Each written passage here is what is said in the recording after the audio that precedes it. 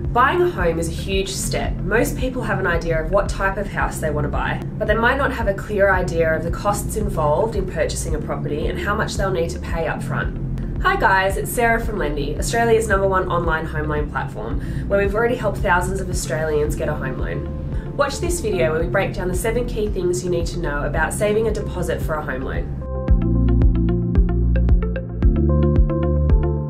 Now before we start, if you want great home loan tips in Australia, please subscribe to our channel and don't forget to hit the bell to be notified when we upload new videos. Number 1, how much can you afford to pay each month? This is the first and most important question you'll need to ask yourself, as it informs how much you can borrow.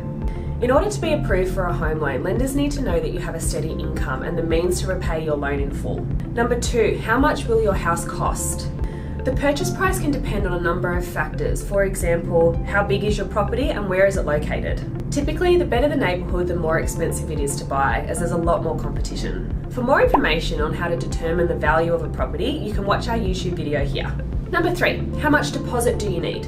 Borrowers typically aim to have a 20% deposit of the purchase price. However, this is not a realistic option for many borrowers. This target of 20% is set by lenders who view borrowers with less than 20% deposit a higher risk. This will then incur a fee, which is LMI. For more information on LMI, or Lender's Mortgage Insurance, you can check out our YouTube video here.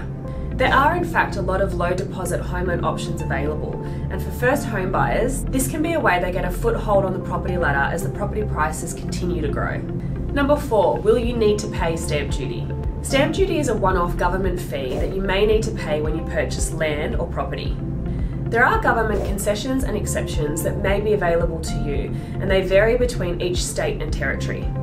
For example, in New South Wales, the First Home Buyers Assistance Scheme allows first-timers exemption on properties purchased up to $650,000. Number 5, are there hidden costs? When purchasing a property, the deposit isn't the only cash that you'll need to hand over. You'll need to have some money set aside for things like stamp duty, legal fees, building and pest inspections, LMI, just to name a few. For more information on the hidden costs of home loans, you can check out our YouTube video here. Number 6, what is your borrowing power? Your borrowing power refers to how much money you'll be able to borrow from a lender. Your borrowing power will depend on a number of factors: your lender's policy, credit history, your income, and your financial situation.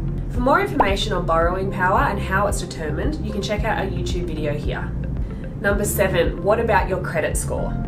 Your lender will always conduct a credit check at the start of a home loan application process. Your credit score will determine the risk that you are to that lender. Try to pay off any existing debts to present less of a risk, and therefore you may be offered a lower interest rate. Stable income and employment history will also improve your chances of a home loan approval. For more information on credit scores and how that may impact a home loan application, you can check out our YouTube video here. That's it guys, everything you need to know about deposits and how much is required to buy a house. Now remember, buying a property for the first time is a big decision, so making sure that your finances are in order and that you've done the research to find the right property are essential.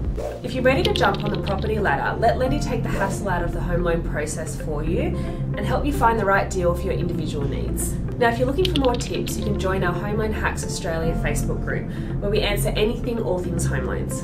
Finally, if you found this video helpful, please give us a thumbs up, and if you have any questions, leave them in the comment section below. If you want more information on other relevant home loan topics, you can check out our videos here. See you next time.